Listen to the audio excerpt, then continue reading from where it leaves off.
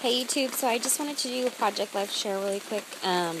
We're on vacation right now at my in-laws' house in Hawaii, so it's been raining all day, and I wanted to get this video done because, as you can see, I'm kind of outside on the back deck, and I don't know, it won't stop raining, so I want to get this done before the sun goes away. This is the end of my December Project Life share. The first page here, or the pocket, is my husband cutting down a tree in our yard, and it says he's got skills. I used a paper tray ink arrow there. And these are Lily Bee stickers. They fit really perfectly on the Project Life. And I like to cut them down and stick them in these little Ziploc baggies, so I have all like the same size in here. The next pocket is of my husband, just an older picture I wanted to add.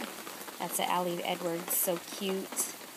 The little ticket is from the Basic Gray line at Joann's, and some sassafras stickers. This is just another picture of my family. That's my sister-in-law and my niece, and that's actually a real picture she took in Fort Bragg. It was a puddle of a heart, so that was super cool. I want to put that in there. I did some journaling about the picture there. And this is the start of winter. Oops. This was the first gorgeous girl I colored, and so I wanted to keep her because I've been practicing, I think, and getting better. So I paper pieced her dress and did the Crayola crayons on her hair. So it's not a very good one, but it's the first one I did. So this is a double pocket. I just put winter 2012 because I do it by season, so this is the start of winter. And this is a really good picture of my nephew, Quincy, and Whitney. That was a cute picture, so I put Q and W with hearts and some washi tape, real simple.